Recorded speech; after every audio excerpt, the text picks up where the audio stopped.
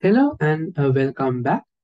So from our last video, we discussed about how to get started with Azure OpenAI. From there, we covered what is this service and why we should use it. And also we talk about how to request and get access to this service. And also we deployed Azure OpenAI resource from the portal. And also then we did a little bit of workaround with OpenAI Studio. So if you have not watched that video, I recommend you to go back and watch it because some of those steps are prerequisites for this video. So from this video, we are going to discuss about how to use Azure OpenAI with the LangChain library. So let's move to the notebook. All right. So how to use this Azure OpenAI service with LangChain is provided in the LangChain document itself. So if you go to the documentation under the modules, Model IO, language models, LLMs, and integrations, you can see Azure OpenAI is there. So there you can get information on how to configure Azure OpenAI along with the LangChain. So here we have to set some of the environment variables, and then we have to call the LLM model, and then we can use it. So let's go through these steps. So I will move back to the notebook. All right, so this is the notebook. So the first step we need to do is configuring the environment. So obviously we need to install the OpenAI and LangChain libraries just to use this for the text generation. And for the other steps, we need other libraries. So I will install those libraries in those steps. So next, we can import the OS and LangChain libraries. So we need to import OS because first we have to set up all these keys.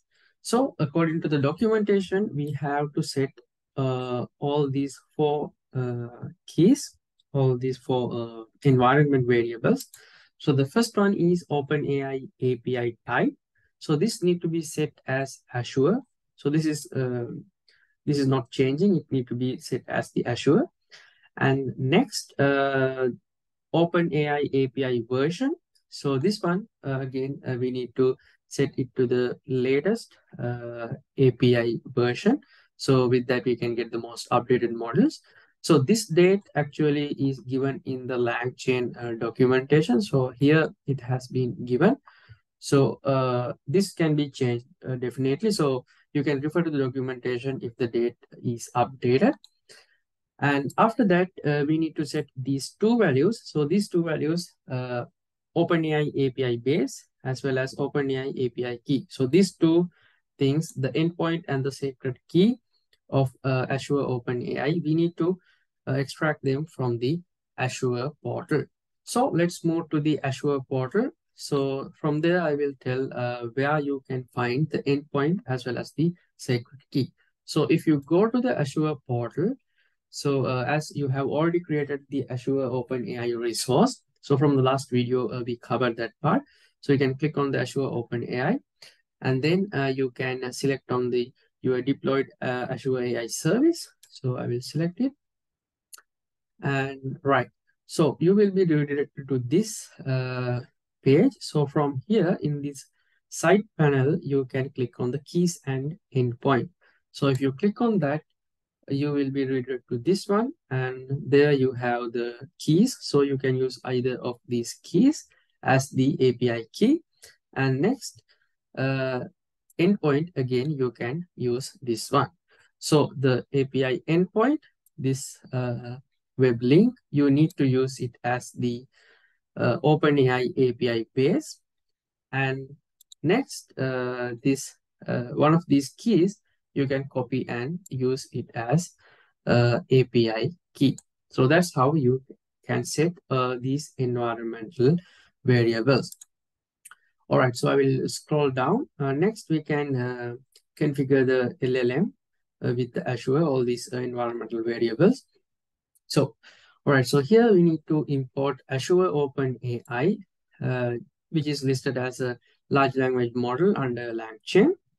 And also I will import the prompt template and LLM chain in order to use it for the language generation. So next we can initialize Azure OpenAI LLM like this. So there again, we need to give two values. The first one is the engine. The next value is the model name.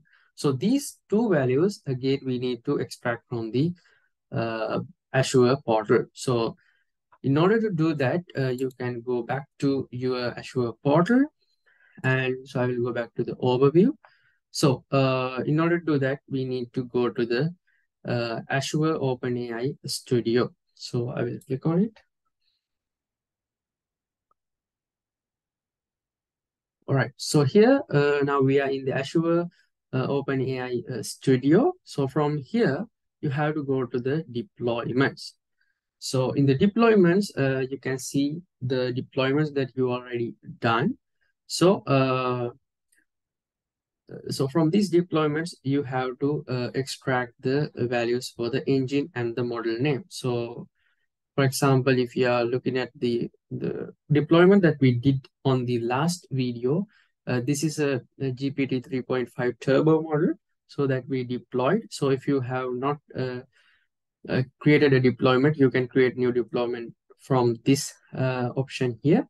So basically, if you have already deployed some model, you can click on it, and inside that this information, you can find the model name like this, and also you can find the engine from here.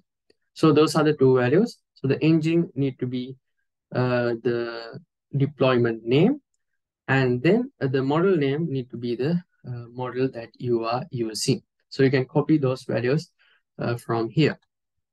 And this is the chat model that we are using for the language generation. So again, we are also creating a document question answering example as well. So for that, we cannot use this GPT 3.5 turbo model because it's a chat model. So for that, we need to create an embedding model. So here I have created this text model as an embedding model. So if you have not created an embedding model, you can create it from here, create new model. And so from here, you can select the text embedding ADA 002, and then you can give name and create an embedding model as well. So this one, we need to, we should use this embedding model for our document question answering. So for now, for the language generation, we have to copy the model name from here and then the deployment name from here. All right, so that's the engine and model name values. Next, we can give a template like this. You are an intelligent supportive assistant. Answer the questions for the best you can. So also you can put, you can also append another sentence like this, because sometimes it try to generate more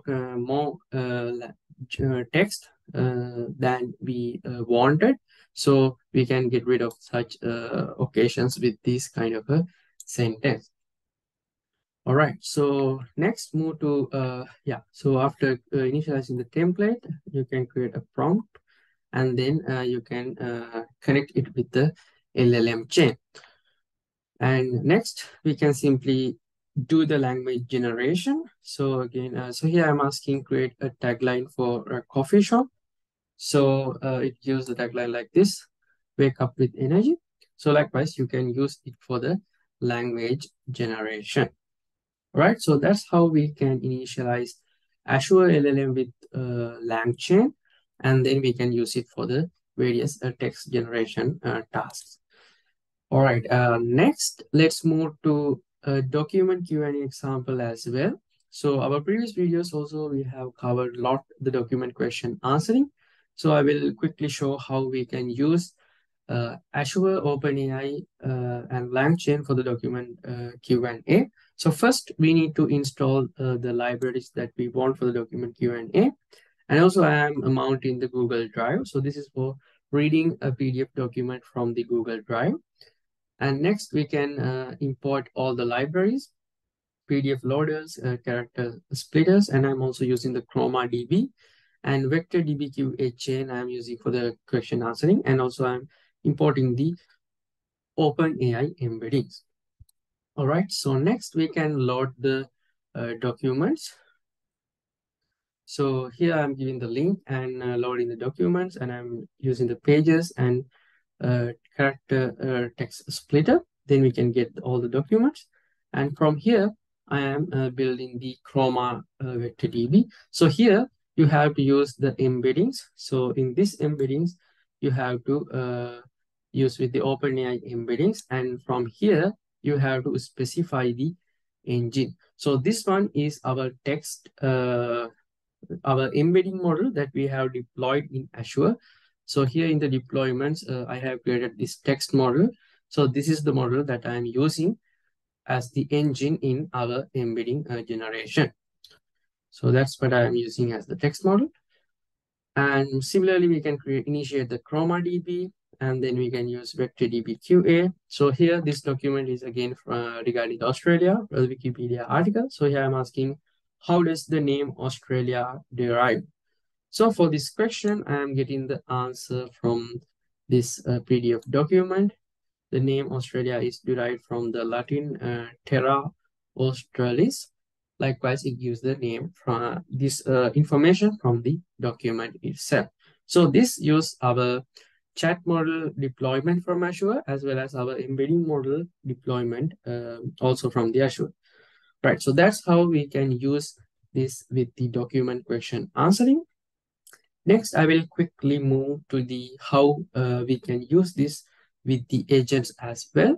So here I'm using Google search results as well as LLM math modules to use to see how agents are working with this Azure OpenAI model. So here we can install this Google search results library, and then we can import the load tools, initialize agent and agent type parameters from LangChain, and then we can set the search API key here. So this is you can create from the Google search result website. So this is again free to use. So there is some restrictions, but it is free to use. And then we can create the tool. So these things actually I have covered in our LLM agents video. So you can refer to those videos if you have any questions with this. And then here we can initialize the zero-shot agent and with all these tools. So here I'm using the SERP API as well as LLM map. And then we can set the zero-shot agent like this. And then we can run the agent with our Azure OpenAI LLM. So there is no difference. So this is pretty much similar to direct usage of OpenAI models, but we are using our hosted, our deployed models through the Azure deployment. So here I'm asking the famous agent question that we have in the LangChain documentation. Who is Leo DiCaprio's new girlfriend? And what is her age rise to the 0.43 power? And also I'm giving additional sentence to stop the process after the final answer. So it gives the answer like this.